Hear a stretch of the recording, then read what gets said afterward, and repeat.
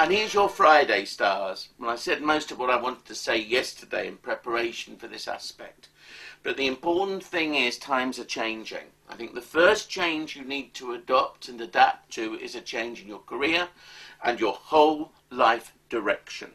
And the thing is, you've got to be real and honest and confront situations. You should be doing what you want to do, not what you're told to do or what other people kind of kid you. Simply because it suits them to have you in a box, which means they can do perhaps their dirty work.